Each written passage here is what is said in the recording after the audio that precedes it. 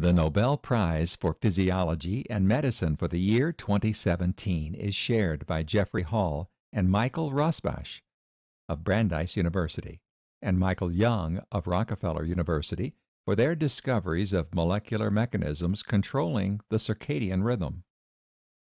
The physiology and behaviors, such as sleep-wake cycle, is governed by the body's internal clocks that follow a 24-hour biological cycle called circadian rhythm. These clocks allow them to synchronize their activities with that of the changes in the environment as a result of the Earth's rotation. An important gene that runs these clocks is called period.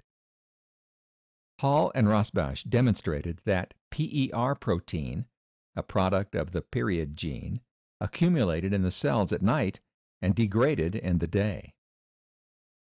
This accumulation and degradation occurs over 24 hours, effectively maintaining a cycle in line with the light-dark cycle of day and night.